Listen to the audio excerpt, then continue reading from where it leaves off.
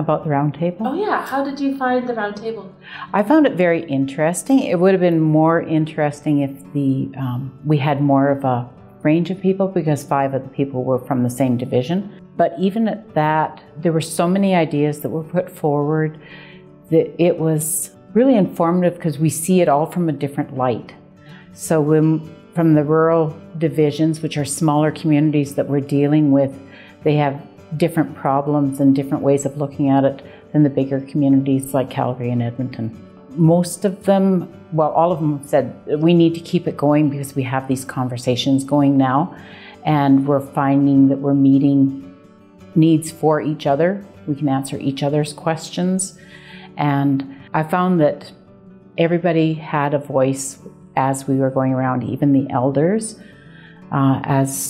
So when we were at one table and Lewis wanted to share smudging and the importance of it, and the importance that we look at traditions of the regions that we live in and of the people that we deal with.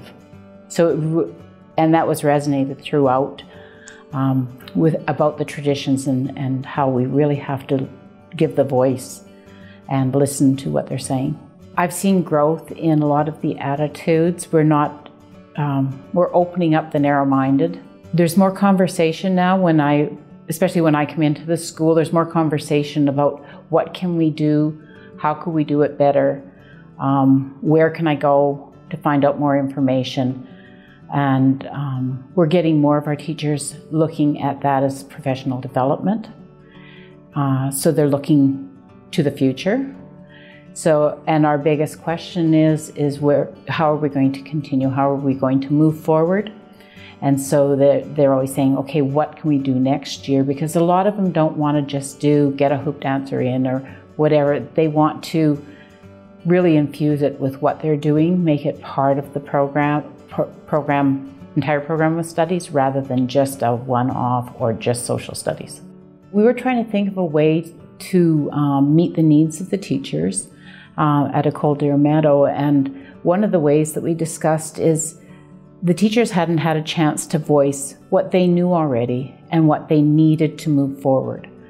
So we came up with a plan. So Solange came in for the one day, or 2 days I should say, and I met with their classes and did FNMI activities with their classes while they were able to meet one-on-one with Solange. And it gave that safe and trust situation where it was a one-on-one, it wasn't shared outside of that.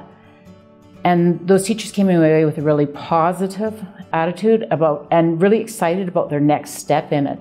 And the next step was to decide what unit they wanted to do, so lessons they wanted to do in their classes, and how they could have that time to collaborate, because that time is so important.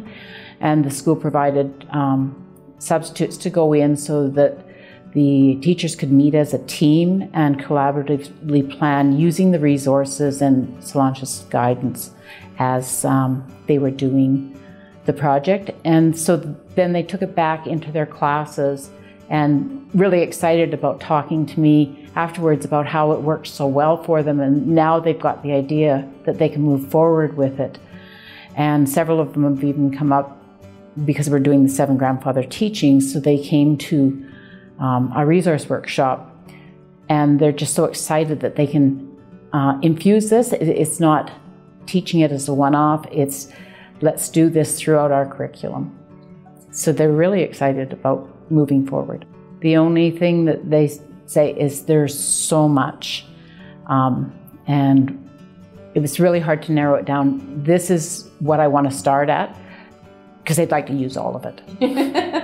But we always have to have a jumping off and a starting point, and that's where they were. And I think this next year, as we move forward with it, they're excited about moving forward. Part of it is going to be Proud to Be Me in CESD. And Proud to Be Me is because it's really important that they take pride in who they are and where they came from, and in the traditions that they need to have involved within their learning environment. So we're bringing in keynote speakers who are going to talk about being successful and moving forward, and that everyone needs to set their goals. But then we're also including some of the traditional learnings, because one of the things that the kids said is we don't know enough about our traditions. You know, it's not taught in the school, and we don't have our grandparents around to learn it from. So we are bringing in people to talk about the traditions. We're bringing in people to talk about the residential schools, so that there's a little bit for everyone. And because it's from grade 5 to 12, we're trying to hit subjects and things like that that really meet their needs. So more of the traditional, like beading, weaving, things like that, are for the younger students, and more of the deeper thought processes are with the older students.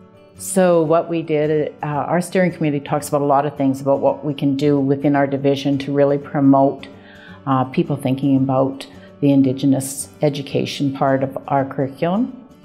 And we know that some of our students went out to like dream catchers and things like that, but it's very expensive to go out. So we figured if we pooled all the money that we would use sending out all of our students and did our conference at a facility within our division, we would be able to really meet the needs of the students, because there'd be no cost to the students to come.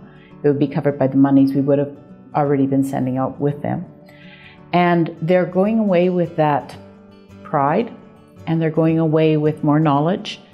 And also they become the voice in their schools to say, hey, can we do this in our own school? Can we have smudging in our school? Can we? So they're going to go back with a lot of questions for their teachers, for their administrators, to say, yeah, we need to continue this, not just as a one day thing, but continue it so that we can be proud of who we are.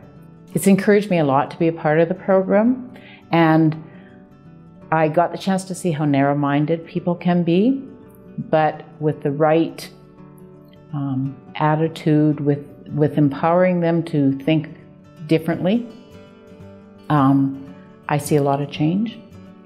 And we have to take the little steps before we can get to where some of the bigger communities are, because we are a small division.